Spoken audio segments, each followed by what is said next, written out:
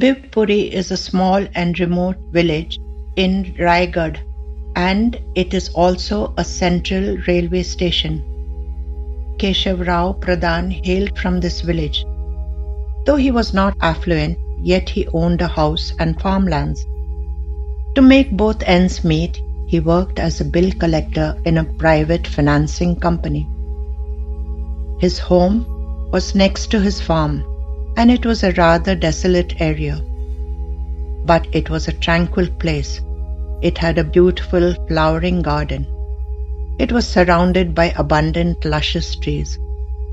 In the compound next to his home, there is a Sai Temple which was built later. There is a Tulsi Vrindavan as well as 8 trees. In the perimeter of the garden, there is an old banyan tree, a peepal tree, 2 neem trees and audumbar tree. All these are holy trees. Before he met Baba, Pradhan had a great deal of disrespect and contempt for saints. His dear friend was devoted to Baba. Once, he and his family were going to Shirdi. They repeatedly requested Pradhan to accompany them, but he declined.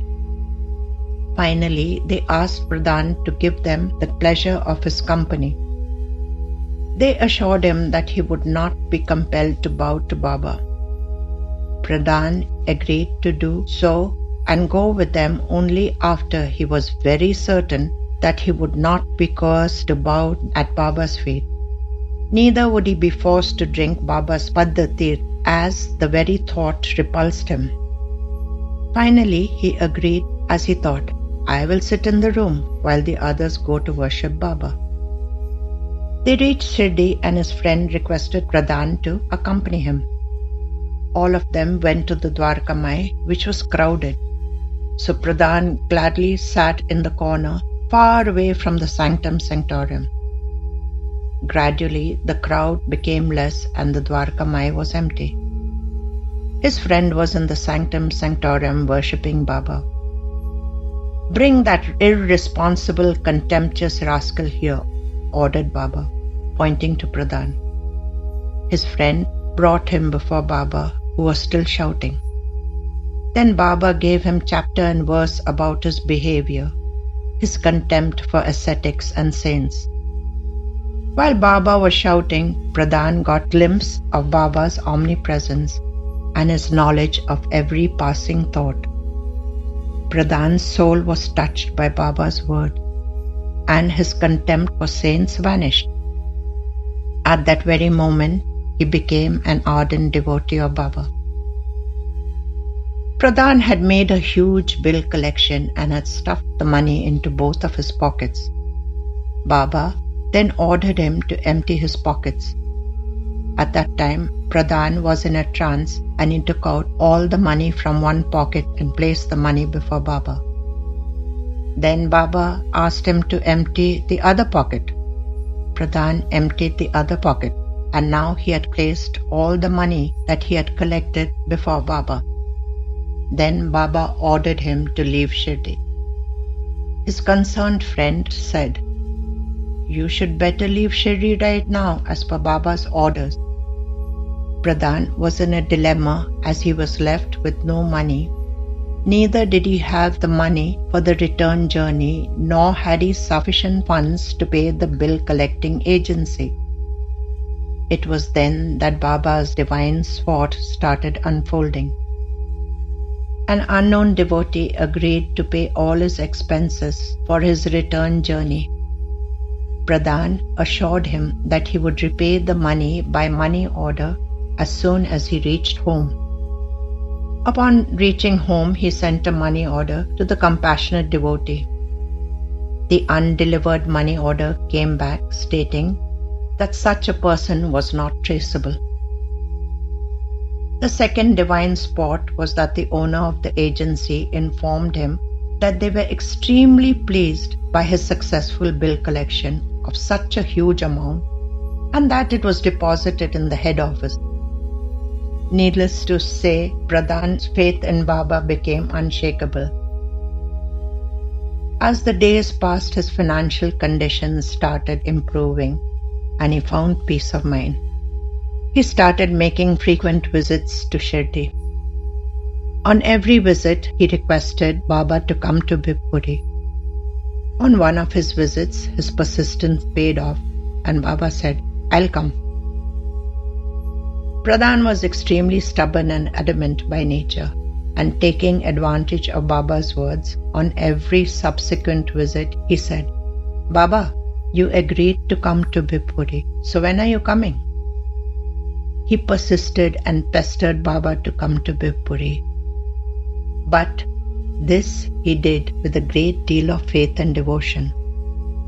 On one of his visits, Baba gave him a bas-relief image of himself and said, "Here, take this and keep this in your home.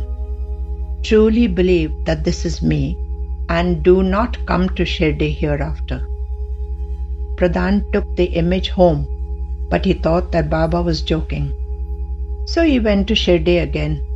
As soon as he stepped into the sanctum sanctorium, Baba said, "I am in your home. Do not come to Shirdi again. Go back to Bhivpuri, erect a temple and install my bas-relief image in it. Perform all the festivals there and do not come back here, for that is your Shirdi. Now leave at once and go home." Thus Pradhan stopped going to Shirdi. Finally, Pradhan obeyed Baba's orders and constructed a temple next to his home. Once at midnight, he heard the temple doors open. He and his family went to see who it was. Everyone was surprised at what they saw. Baba entered the temple and closed the door behind him. Then at 3 a.m. the door opened and Baba left. He narrated this wonderful event to all his friends and relatives, who also came to behold this wonderful scene. Pradhan's unique faith in Baba. Pradhan had such immense faith in Baba that if a scorpion or other poisonous insects were found in the home or courtyard, he fearlessly took them and placed them before Baba's idol and said, "Why are you troubling me so needlessly? Why have you put these poisonous creatures after me?" He would do ritualistic worship in the temple and conducted all the major festivals. This he did with his own income and invited all the villagers for Aarti. He literally forced the villagers to do kirtan at his home and gave them tea, snacks, lunch after that. He gave them Baba's food offerings to take home, so they started coming reluctantly. He was sure that Baba would fulfill his wishes. Therefore, his wish became more adamant and stubborn. Pradhan got up early in the morning and after worshipping Baba, he stood in front of the idol and pestered Baba. One day he stood in front of the idol and said, "Baba, you have come to stay here. Don't you think that there should be beautiful flower garden so I can offer flowers to you? Every day I do your puja with a few flowers. I don't like this at all. So why can't you provide me with beautiful fragrant flowers?" Then he went and got saplings of jai and jui and planted them. He looked after them with a great deal of love. The result was that after 4 or 5 years there were many flowers, so much so that the neighbors and the villagers helped themselves to as many flowers as they wanted. One day he stood before Baba and said, "Baba, you know that the river is far away. I need fresh water for your puja. Does it please you that I have to go so far to fetch it? Now don't you think that the water should be nearby?" Having said this, he set about digging a small well near the temple.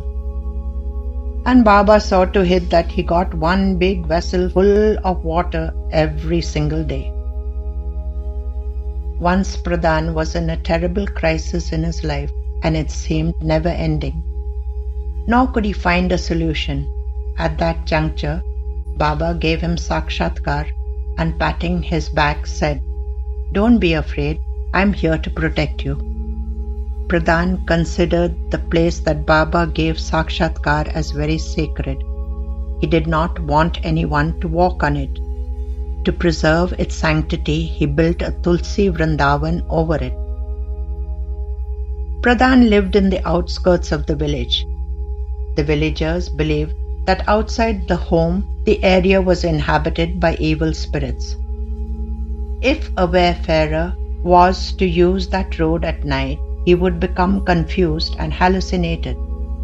This resulted in his walking round and around and not finding his path home. When Pradhan was at home, every evening at dusk he lit a lamp on the lamp post outside. This kept the evil spirits away. Baba knew that his financial condition was low. So, if he made frequent visits to Shirdi, his expenses would mount. Even if it were only a day trip, he would have to be away from home for about 3 days. On those days, there would be no lamp for the wayfarers. They would needlessly cause trouble for them, as a lamp that was lit acted like a lighthouse in the sea. The other reason was obvious. If Baba took up residence in his home, the evil spirits would attain Satgati. Nor could any other evil spirit dare to come anywhere near the village. This was the reason for Baba's readily agreeing to go to Bhivpuri. Pradhan passed away in 1939, but before he left, he passed the management of the temple to his sons and son-in-law A.V. Gupta, who was an ardent devotee of Baba. The temple soon became famous in the neighboring villages and in Mumbai and other places. As the devotees used to flock there was an expansion plan and it was undertaken. This plan was halted for a while due to lack of funds. Then a devotee named Narayan Purohit started doing Parayan of the Sri Sai Satcharita to find a solution. On the 4th day, Baba appeared in his dream and said, "Where is my Dhuni Mai? There is no Dhuni here, then how can it be Shirdi?" When Baba gives an order, he finds a solution. The Dhuni was led by A.R. Valewalkar or Dev Baba, the grandson of Hemadpant. The total expenses were borne by Kumar Sen Samant. This is a must-see pilgrimage for all Baba's devotees. Recently, the trust has decided to tear down the old building and construct a new temple. Dev Baba does Parayan of the Satcharita at Bhivpuri Road. The ties between Baba and Dev Baba were deep and immeasurable. Dev Baba often went to Bhivpuri Temple to do Parayan of the Sri Sai Satcharita. On one occasion, he completed the Parayan at 11 a.m. The villagers knew that it was the last day of reading, so they gathered at the temple to receive prasad. On completion of the Parayan, a grand feast was offered to everyone. Soon it was 12 o'clock and the Aarti was performed. The villagers stayed on to attend Aarti. Although completely immersed in the Aarti, Dev Baba felt a very powerful spiritual presence besides him. He opened his eyes and looked around. A tall man was standing next to him. He was dressed like a shepherd, but he looked quite different from the rest of the villagers. At that time, Mantra Pushpanjali, or the offering of flowers to the deity, was completed. Everyone went forward to offer flowers to the idol. The shepherd, however, stood right where he was and quietly let the flowers fall on his own feet. Dev Baba saw this and realized that Baba had blessed him by appearing for the Aarti on the day his Parayan was completed. With utter devotion, he prostrated before him. The source is Sai Prasad Magazine, Special Issue, Dasera, 1993.